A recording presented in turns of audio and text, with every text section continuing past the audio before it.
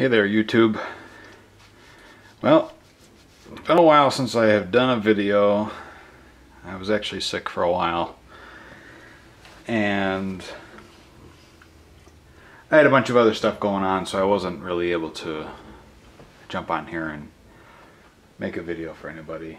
I'm out in the garage right now, and we got that snowstorm blowing in. We're supposed to get like 10 inches of snow. And we got some winds.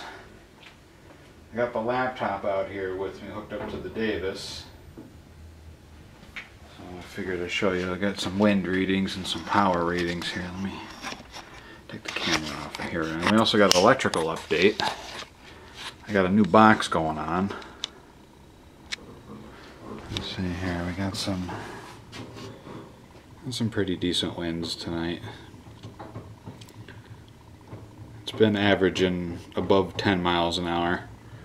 There's 15, 14. Here's the cameras. You can see just outside there is it's a tad snowy. Let's see here if this other camera's working for me. No, I don't think so. Oh, yeah, it is. It's just outside the door here. Wind and snow. But anyway, here's the wind turbine. The WindyNation's up on the pole. Can't see it because of the snow, but let's jump over here. Here's Cumulus. This is reading directly off of the weather station, the Davis, which is in the house. I just had a lowest wind chill of 1 below. Lowest apparent temperature 0.6 degrees above zero.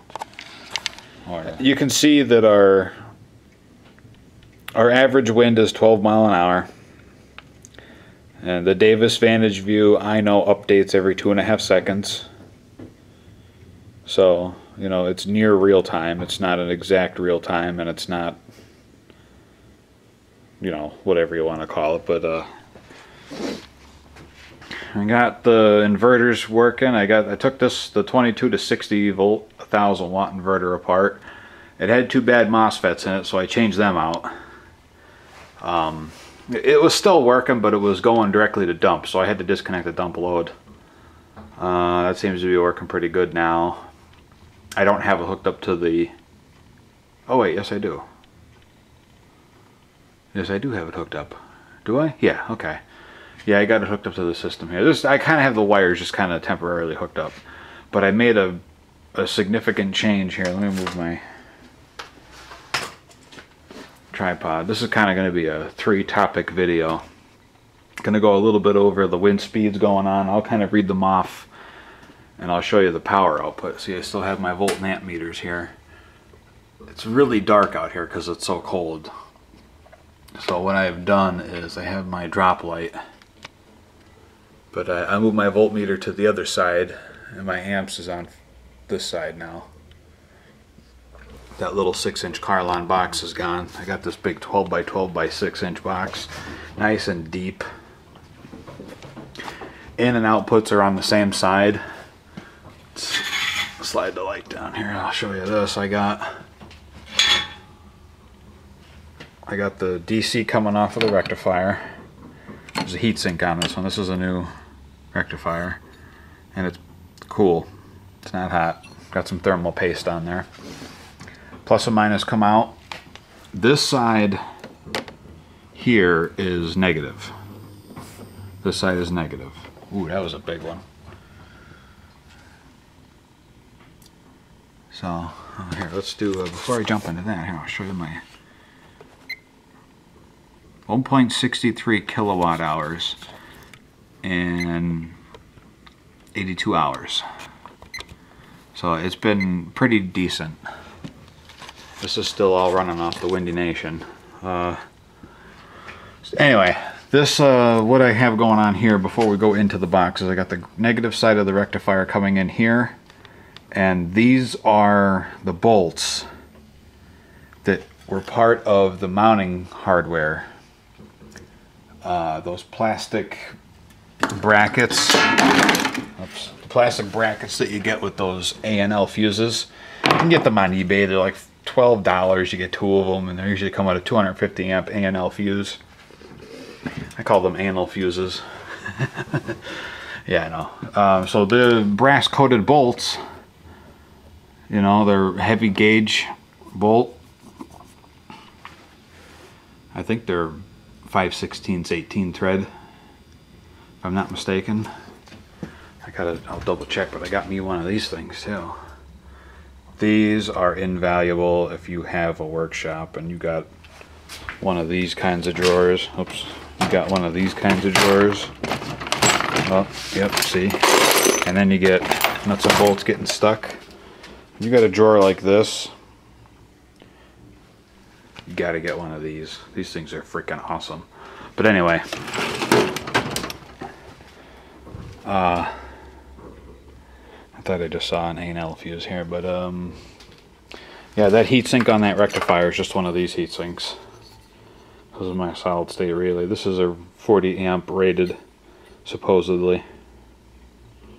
I really don't believe that sticker because I've already had a 40 amp relay basically catch on fire. But anyway, yeah, see, got some nice winds. The negative side goes into the box. There's the shunt is back here on the inside. So this is in, this is out, and this side goes out and up to both inverters. The negative side is daisy chained, so it's negative here, runs up the back, negative there, runs up and around, and comes out there. And the amp meter hooks up to that. The positive side here, these wires aren't color coded. They're just something I grabbed out of the box to get it hooked up because I lost a little bit of interest in wind. It's slowly coming back, and I'll get into that a little later. But this is the positive side in. When I pop the cover off the box, I'll show you what that does. But that goes into that heavy-duty relay that I had right here on the wall. And it's normally closed to the 10 to 30 volt inverter, 500 watt. Normally closed on this inverter, okay? And it goes directly through to the input of this inverter, which I don't have the dump load on here right now because I'm home. So, you know, if we lose power or whatever, I'll come out here and I'll put the C-clamps on the rectifier and shut that turbine right down, or I'll come in and I'll hook it up to the battery bank and let it charge and disconnect these all, but you know, that's whatever. So anyway, what happens is, just like the way it was set up before, if you've watched any of my other videos, you'll see that I have that golf cart voltage reducer. It's 24 to 60 volt input, and it'll drop it down to 12 volt, 10 amps. And that's inside this box. I have I think it's a 48,000 microfarad electrolytic cap. I think it's 60 volt. That's inside this box. That relay is inside this box. And those bolts are perfect. The input and output, I can switch them if I wanted to. What'll happen is when that inverter or that voltage regulator kicks in, I got that status LED there. That blinks. I'll show you. That's unplugged now. See how it's blinking faster and faster with the voltage? So when my volts go up over 24 volts, it activates the relay, and then that light will come on solid. And this will be the only inverter that's on, the 1000 watt. But up to 23.5 volts, both inverters work together. And I've had it pushing well over 600 watts, 700 watts with both inverters working. So they do work together very well, even though their voltage ranges are very different. But let's see here. I'll get the tripod over here. We'll let this film roll. I'll yank this cover off of this thing here so we can kind of do a little bit of an inside deal of what's going on inside this thing. It's nothing fancy. I mean, everything is inside here. I know a lot of people are going to say, oh, you shouldn't have that voltage reducer in there. And I lost my drill. Here it is. But for how often it comes on and how much heat it really puts out, even when it was under a regular load on a golf cart, it was on a 36 volt golf cart, and it never got hot. And the load was right at its, I think it was, the load was like 8 or 10 amps itself. Let's see, let's get this cover off. Okay, so here we go. It looks a lot worse than it is, but it's not. Okay. Let me put this here. See, I got these wires nice and long so I can give you the grand tour. Okay, as you can see, here's the shunt. Let's turn this light more that way. Here's the shunt right there. This is right inside the box now. Okay, as you can see, here's the DC ground in, and then it goes over to the voltmeter. DC is on this side, and then it goes through the shunt. Here's the meter read sensing wires for the amp meter, and then it goes out. Here's the DC side of the cap, and then it goes out here into the negative side of the inverters, and the positive comes in the back there, comes up, wraps around this front wire, goes in. There's the positive side of the capacitor, okay, and also the positive side of the meter is there too for the voltmeter on the front panel. That then goes through the normally closed side, which is the bottom side of the relay, and then that goes out to the top post here, which will go into, which goes into the 500 watt inverter, which is the 10 to 30 volt. I'm gonna do another bolt up on top here, which will be the output for the 22 to 60 volt inverter. I want to keep it on its own thing so I don't have to be messing with all these. You know, if I have to unhook one, I can. But right now I just have it thrown together because, like I said, I lost a lot of interest in wind. But anyway, here's the 12 volt output on the voltage reducer, 24 to 60 volt input. Okay, so here's the fused input to there. The plus side comes off of the top of the cap, the negative side comes off the top of the cap, because it's right there. Keep the wires as short as possible, and it's 12 wire, number 12 wire going to the cap, so it's also going into this. Okay, and this is number 12 wire that comes out of here that goes into this relay. Okay, now these two wires coming down, they just go to the status LED. They're just, see, there's the back of them. They just go to this here. And that's just hot glued into a little mount. Nothing fancy, but that's the back of the meters. I got this big box because I wanted to put everything inside, kind of keep it clean. You know, it looks a lot better that way. You know, that way everything's contained. I got nice long leads on all this, so I can take the lid off and I can rest it right here on the grinder just to kind of show you what's going on. But that voltage reducer will never get hot. It's ice cold.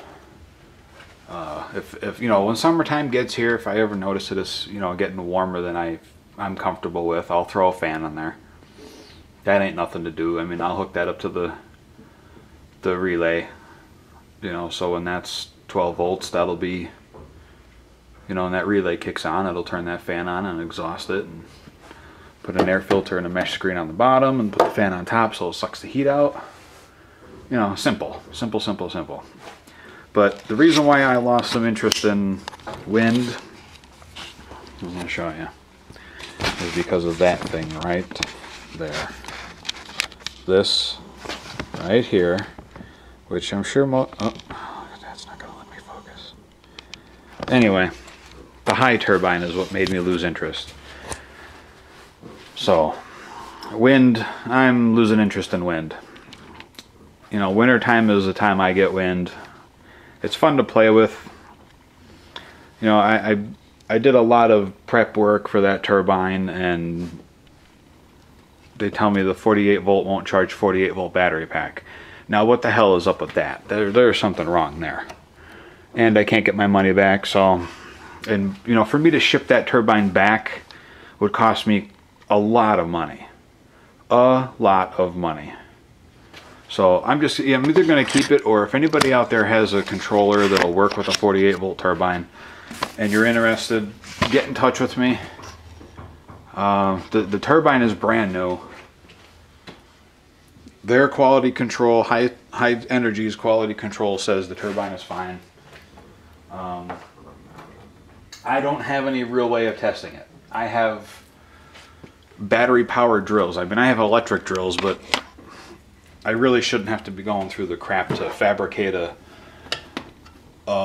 system in order to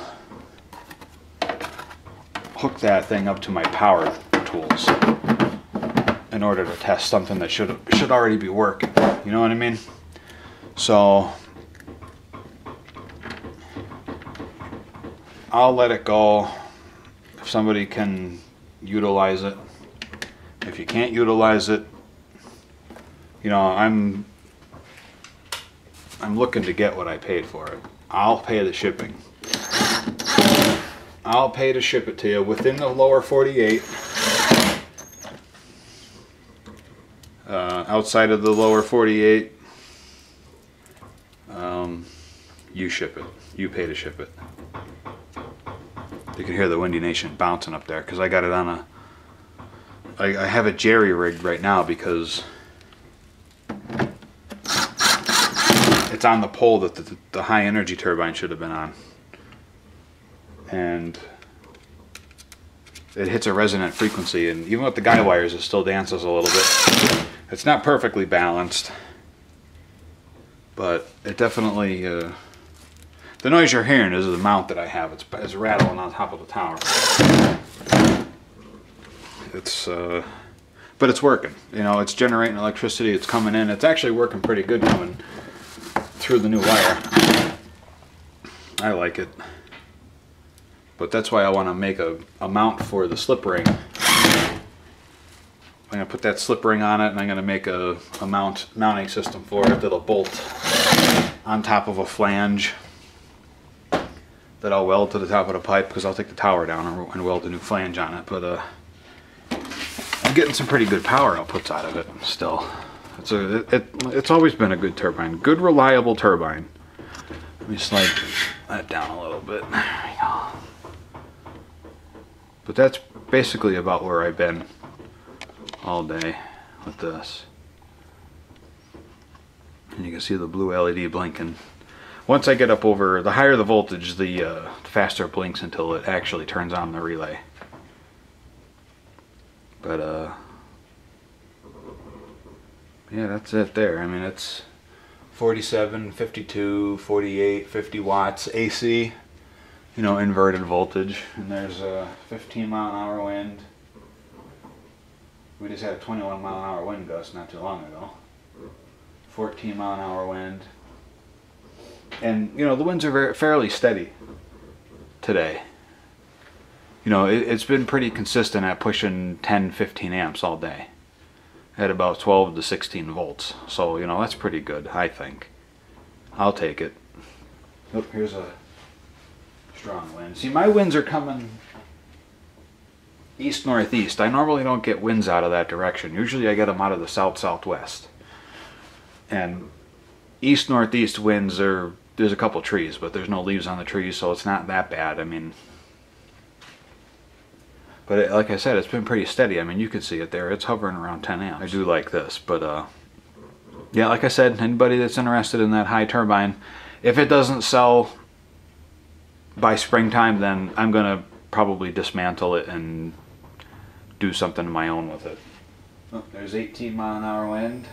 18, 19, 19 steady. It's holding at, wow, it's still holding at 19. 18. I can't believe there's dumbasses out driving tonight. Fools. I was out riding around on the quad before, and it was windy and cold, and oh, my ass was frozen and everything. But I don't care. But okay, well, that's it for this one. I'm gonna make a new video because I got to show something else that I just got that I'm actually quite happy about. So okay, any questions, comments, whatever, subscribe and like and favorite and post to Facebook and tell your friends, family, your uncles, sell my video. I don't care. You want to subscribe, go for it. You don't, whatever. Okay, thanks for watching.